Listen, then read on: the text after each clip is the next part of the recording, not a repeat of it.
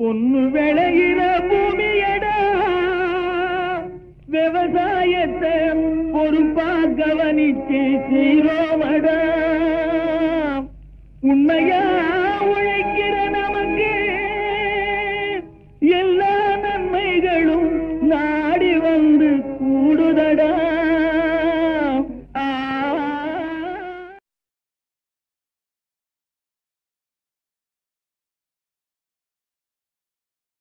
வணக்கம் நேர்களே, இன்றைய நிகழ்ச்சியில் நம்ம பார்க்க போகிறது மாதுளை பயிரை எப்படி நம்ம இனப்பெருக்கம் பண்ணுறது அப்படின்னு பார்க்கலாம். நம்ம மற்ற பயிர்கள் எல்லாத்துலேயுமே விதை மூலியமாக பண்ணுவோம். ஆனால் மாதுளையில் அதை விட ஒரு எளிமையான மெத்தடில் நம்ம பண்ணலாம். அது என்ன முறைன்னு பார்த்தா பதிய முறை. பதியத்தில் பார்த்தா விண்பதியம், மண்பதியம், இந்த மாதிரி நிறைய பதியம் இருக்குது. நம்ம இன்றைய நிகழ்ச்சியில் நம்ம விண்பதியம் எப்படி பண்ணலாம், அதோட பயன்கள் என்ன அப்படின்ட்டு நம்ம பார்க்கலாம். இப்போ நம்ம மாதுளையில் எப்படி விண்பதியம் செய்கிறது அப்படின்றத பற்றி நம்ம பார்க்கலாம். முதல்ல அதுக்கு என்ன பண்ணணுன்னா, இந்த மாதிரி பென்சில் தடிமன் உள்ள இல்லைனா அதை விட கொஞ்சம் பெருசான ஒரு கிளையை நம்ம எடுத்துக்கணும். அந்த கிளையை எடுத்துகிட்டு இந்த மாதிரி நம்ம சைடில் இருக்கக்கூடிய அதை சுற்றிட்டு இருக்கக்கூடிய அந்த தசையை எல்லாத்தையுமே நம்ம கட் பண்ணி எடுக்கணும். பாருங்கள், இந்த மாதிரி நல்லா ஒரு வட்டமான ஒரு சர்க்கிளை ஃபார்ம் பண்ணிவிட்டு அதிலிருந்து நம்ம ஒரு கோடு கிழித்து அந்த சுற்றிட்டு இருக்கக்கூடிய அந்த தசையை நம்ம எடுக்கலாம். அப்படி எடுக்கும்போது இந்த பட்ஸு எதுவுமே நம்ம டேமேஜ் ஆகக்கூடாது.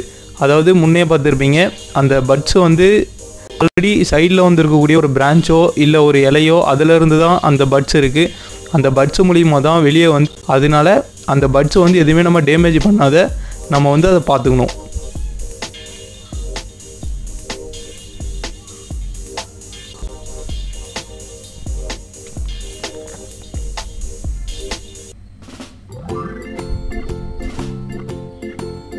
இந்த மாதிரி நல்லா அது சுற்றிட்டு இருக்கக்கூடிய தசைகளை எல்லாத்தையுமே ரெண்டு பக்கமும் திருப்பி எல்லா சைடும் நம்ம ரிமூவ் பண்ணிடணும்.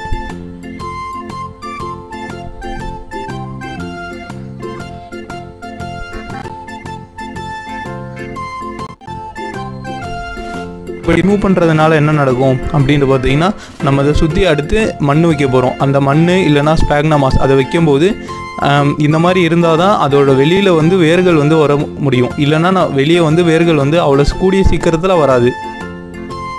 இந்த பதியத்திலே இது விண்பதியம். இதே வேரில் மற்றபடி கீழே தரையில் வச்சு பண்ணுறது, இந்த மாதிரி நிறைய விதமான பதியங்கள்லாம் இருக்குது. இதில் இந்த விண்பதியம் செய்கிறது மூலிமா நம்ம சீக்கிரமாக நம்ம எடுத்துக்கலாம். இப்போ நம்ம ஸ்பாக்னமாஸ் இல்லைனா அந்த ரீஜனில் கிடைக்கக்கூடிய மண், அதாவது ஸ்பாக்னமாஸ்னு என்னென்னா நம்ம காட்டில் இருந்து வரக்கூடிய அந்த ஆர்கானிக் மேட்டர் ரிச்சி சாயில் தான் நம்ம ஸ்பாக்னமாஸ்னு சொல்லுவோம். அதை எடுத்துக்கிட்டு நல்லதாக இருக்கணும். அந்த பாலித்தீன் ஷீட் எந்த ஒரு கண்டாமினேஷனும் இருக்கக்கூடாது. இந்த மாதிரி ஒரு பாலித்தீன் ஷீட்டை எடுத்துக்கிட்டு இந்த மண்ணை வச்சு இல்லைனா அந்த ஸ்பாக்னமாஸை வச்சு நம்ம இந்த மாதிரி சுற்றி ஃபோல்டு பண்ணணும். ஃபோல்டு பண்ணிட்ட பிறகு நம்ம இதை நல்லா இதுக்குள்ளே வேறு எதுவும் தண்ணிலாம் போகாத மாதிரி இந்த மண்ணில் இந்த ஸ்பாக்னமாஸில் ஆல்ரெடி ஒரு மாய்ஸ்சர் கண்டென்ட் இருக்கணும். மாய்ஸ்சர் கண்டென்ட் இருந்தால் தான் நம்மளோட ரூட் வெளியே பெனட்ரேட் ஆகி வர முடியும். இல்லைனா ரூட் பெனட்ரேஷன் இருக்காது. இப்போது நம்ம ஒரு நல்ல த்ரெட்டோ இல்லை நாரோ எதுனா எடுத்துகிட்டு நம்ம இந்த ரெண்டு சைடும், அதாவது அந்த பாலித்தீன் ஷீட்டுக்கு மேலேயும் கீழ்புறமும் நல்லா நம்ம இதை சுற்றி நம்ம கட்டிடணும். அப்படி கட்டினா தான் கரெக்டாக அந்த பாலித்தீன் ஷீட்டு இந்த ஸ்டெம்முலேயே இருக்கும். இல்லைனா மண்ணும் கொட்டிடும், பாலித்தீன் ஷீட்டும் கிழிஞ்சிட்டு வந்துடும். நம்ம கட்டக்கூடிய இந்த நார் நல்லா ஸ்ட்ராங்கான நாராக இருக்கணும். ஏன்னா அப்போனா தான் இவ்வளோ வெயிட்டி அதை தாங்க முடியும். இல்லைனா அது கீழே விழுந்துடும்.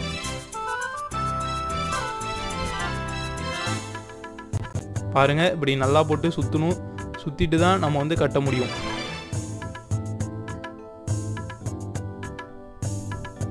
இப்படி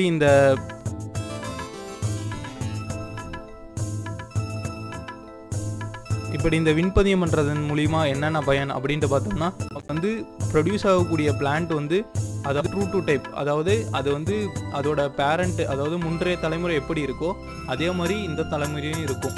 அதனால அதில் கிடைக்கக்கூடிய காயே இதுலேயும் கிடைக்கும். அதே ருசி இருக்கும், அதே டேஸ்ட் இருக்கும். அதுக்கப்புறமா கூடிய விரைவில் மிக சீக்கிரமாக வந்து ஜெர்மினேஷன் நடக்கும். அது மட்டும் இல்லாத விதை போட்டோம்னா அது முளைக்குமா முளைக்காதா, அது டார்மன்சி பீரியடில் இருக்கா, அது விதை உருக்கத்தில் இருக்கா அப்படின்னு நம்ம தெரிஞ்சுக்கணும். ஆனால் இந்த மாதிரி இருக்கும்போது நம்ம கரெக்டாக நம்ம பண்ண வேண்டிய ப்ரொசீஜர்லாம் நம்ம கரெக்டாக பண்ணோம்னா இது வந்து சீக்கிரமாக ஒரு பிளான்ட்ரெட்டை வந்து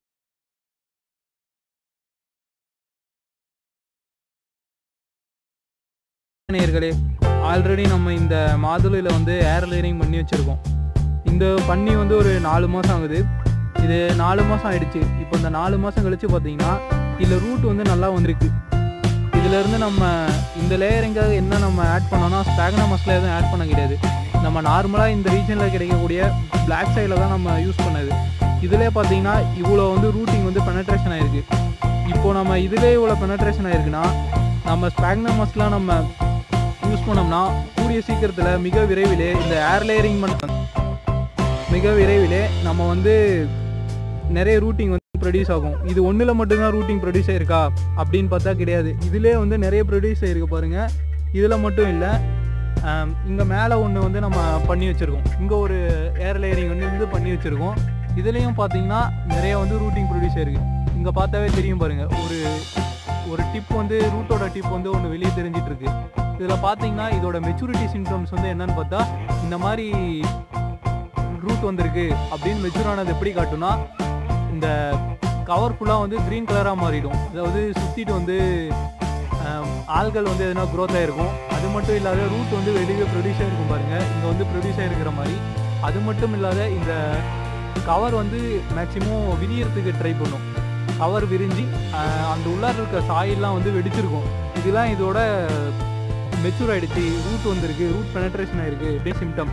இதெல்லாம் நம்ம கடைபிடிச்சோம்னா நம்ம இந்த ஏர் லேயரிங் வந்து நம்ம ப்ரொடியூஸ் பண்ணி நம்ம வந்து நிறைய ரூட்டிங்ஸ்லாம் நம்ம நிறைய ப்ரொடியூஸ் பண்ணலாம். இது மூலிமா நம்ம வந்து விதை வந்து புதுசாக நம்ம போகணும் அப்படின்ற அவசியம் வந்து இருக்காது. புதிய ஹைப்ரிட்டு, புதிய போம்கிரானேட், கோவா இது எல்லாத்துலேயுமே வந்து நம்ம வீட்டிலேயே நம்ம வந்து இந்த புதிய ஒரு பிளான்ட்லெட் வந்து நம்ம ப்ரொடியூஸ் பண்ணலாம்.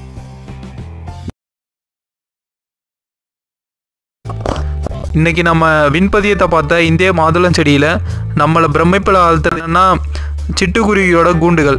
இப்போலாம் இந்த சிட்டுக்குருவிகளை வந்து பார்க்குறதே நமக்கு வந்து மிகவும் கடினம். அதனால இந்த சிட்டுக்குருவிகளெல்லாம் பாதுகாக்கணும்னு ஒரு வேண்டுகோளோட இன்றைய நிகழ்ச்சியை முடிக்கலாம். நன்றி, வணக்கம்.